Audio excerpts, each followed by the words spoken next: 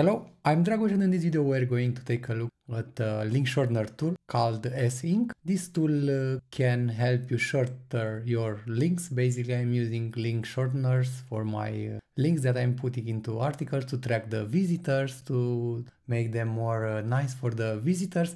And in this video we're going to see how you can install the S-Ink tool. Basically, this will only run on ClaudFlare pages with some ClaudFlare services, so you don't need to pay anything to have this tool self-hosted. You can put it on your own domain or your subdomain, it's up to you. Let's go and check the tool. So this is the tool. You see that it's installed on a subdomain that I have, and here I've added some test links. So for instance, if you are going to go in here and you fetch this, you will be redirected to the main website bdos.com. This is just to show you how this tool is working. And you see that I've added some links in here, so the process is very simple. You can go and create the links. In here you can paste your URL. In here you have the slug that you can insert. So let's take this as a test. You put the URL in here. You can create some random things if you want, like the slug. You have also AI integrated that will help you create the slug. You see in here it created, and in the optional thing you have the options to add comments and pick an expiration date for your links. So when you finish, you just save it like this. And the other things in here is the fact that you can choose between the light and the dark mode, so it's up to you how you can see this. And yeah, the interface is very simple right now. Doesn't have a lot of features. You can even tag the links, so we can better categorize them. And the other good thing is the analytics tab. And in here you see that I have like the analytics, and in here you have the visitors with referral. This is using also ClaudFlare Analytics beta for this. And in here you have the locations with a map, with the regions, with city from where the clicks were done. And in here you have the referral. So for instance, you see that these were with direct, these were on my website. I added a link in there so I can have something, languages with time zones. In here you have the device, you see. You have the OS, you have the browser in here. And basically these are the things that this tool is offering. It's very fast because it's using only ClaudFlare things. And in here I have the repo for this tool. This is the repo S-Ink. And you see here that it has like a lot of stars. This is quite new. It has only a couple of months, but I see it's actively worked. And right now it has some releases, and you have some forks, because to be able to install it you need to fork it in your own repo and then go into ClaudFlare pages and configure some things in there. Basically in a couple of minutes you will have this tool self-hosted on ClaudFlare for free, but you will need a ClaudFlare account to have this done. And yeah, this is the website, and these are the details. You see that this tool is done with Nuxt. It's using ClaudFlare Workers KV for the database. It has the analytics engines from ClaudFlare. It's using the ShadCN and using Tailwind and so on. So this is also the steps that you need to follow. So I've already installed it, and we are going to install it again. I've already created an article with all of these things also in here that we are going to follow. So the first thing that we need to do is to go and fork this repository. So you can go and fork it. So let me open this again. Okay, so right now I've opened the repository, and the first thing that we need to do is to fork it. So we can go in here, create a new fork, and in here you can put the name. I'll put it like this. And I will just copy the master branch and hit create fork. So right now the fork will be created with the code. We need to wait for a minute. Okay, so right now I have the repository added under my S-Ink -bdose. The next thing that we need to go is to go to ClaudFlare, and in here I have the pages. And in here what I will do, I will create a new page. So under workers pages you have the overview, and you need to create the pages. Here you will be prompted to work current pages. You need to choose pages, and in here you need to connect a JIT. I already have JIT connected. If you don't already have it, you will need to connect it initially, but in my case it's already connected. And in here you can go and choose the repository you have created, and in my case it is the async b12, and I will hit begin setup. And in here you will choose the project name. I will let it like this. You will choose the master branch for this, the framework preset, and this is using the Nuxt.js like this. And in here we have the root directory. You leave it like this. You have some environment variables that you need to add. So the environment variable is the Nuxt site token. Basically this will be the password that you use to access the dashboard. And I will go and add a variable in here, and I will put like something like that. It has to have minimum 8 characters. Then the other thing that we need to do is the ClaudFlare account ID, and that you can go and fetch it. Let me open a new ClaudFlare, and we're going to go and fetch the account ID. I will go to my websites, and I will choose one website from here. And in here you have the account ID, and I will go and add it.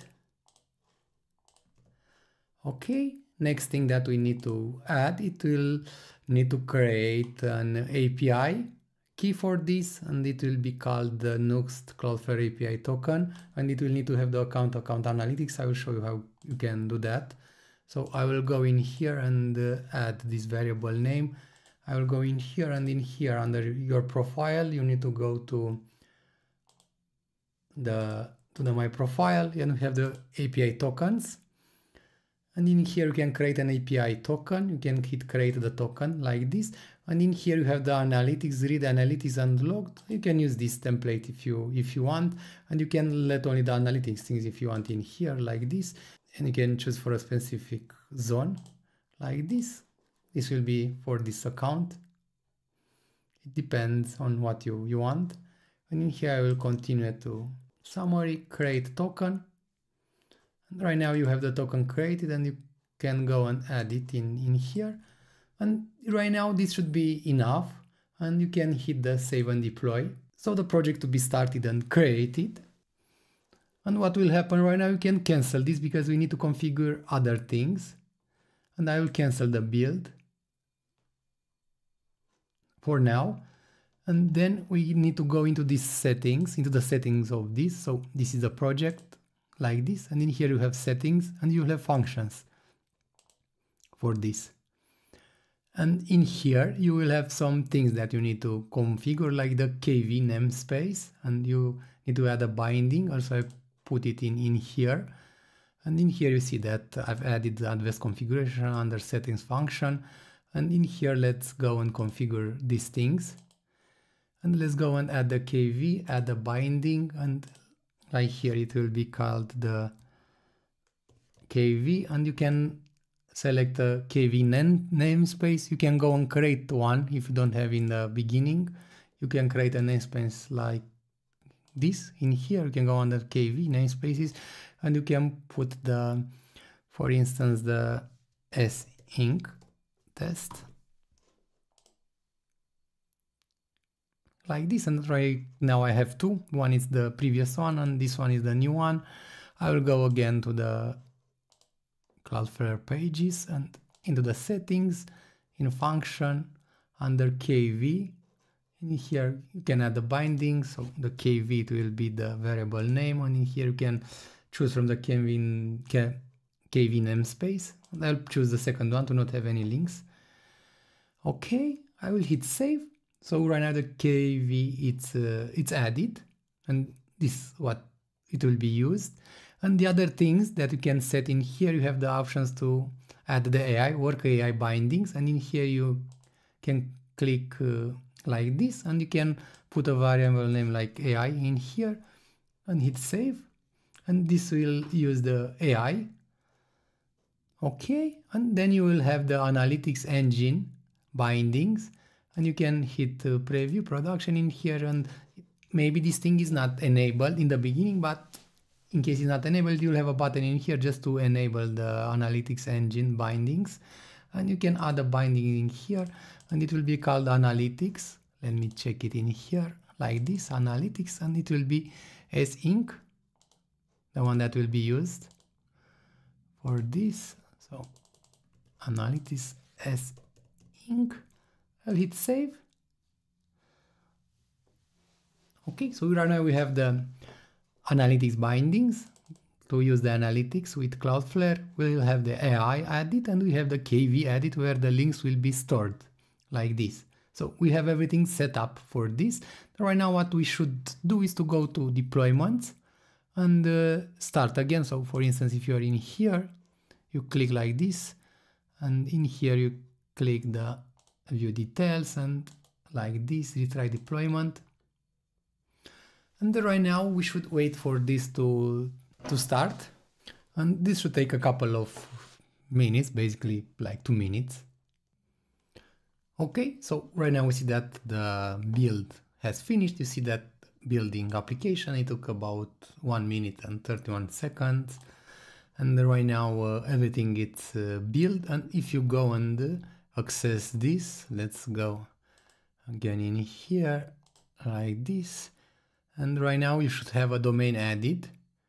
And you see that automatic deployments are enabled, so every time when you fetch the latest version of this, it will build everything for you. So if we go like this, and in here I will put the password. Let me go and fetch the password, and the password is this one. You will see that right now this is working like this, and yeah, you have the analytics details because I already had this installed, so it will fetch the set that was previously there. That's why we have some details. But for links, we can go and create a new link for this. But before, let's hook up a domain with this. So in here, on the worker pages, you have the custom domain option. And in here, you need to set up a custom domain. You can do that. And the domain, it can be added. It can be one that it's already in CloudFlare or a new one. I will add, for instance, like link2.bidos.com. What this thing will do, it will tell it to use the link to on this page. I'll hit continue. And right now you see that it will add this DNS record. Basically, if you don't host it on CloudFlare, you can go and copy the CNAME details into your DNS provider. For mine, I will just activate it. Right now, this thing should be completed. Okay, let me try and see. Link to .com. Right now, see it's working. It has a SSL certificate. We can go and access the dashboard like this, and we can go and create a link. So, for instance, I will create a link like this. And in here, let's ask AI to generate one for us. So you see that the Bidoze async, you can go and put the optional things and you can go and save it. So right now this is working. You have the QR code for this if you want. And if you go and open it, you see that it will be sending you to this, to the link that we have set. So everything is configured. And right now, for instance, if we go and check just the KV things, so you can see it, you will see in here that you will have a record, and basically you have the key and these are the URLs, and it's a basic structure. It has ID and the URL with slug, and yeah, and then if for instance when you want to update it, you just use the sync fork, so you can fetch the latest things in case there are no versions that are out there, but right now there aren't. So yeah, like this, you are installing the async link shortener. I hope you enjoyed the video, and this tool, it's helping you to create some nice links for your application or for your use cases. In case you like the tool, please go and add a star to the repository because it's looking promising and we need the developer to work on this tool. The link you can find it in here. You can go and add a star like this. And yeah, thanks for watching, and see you in the next video.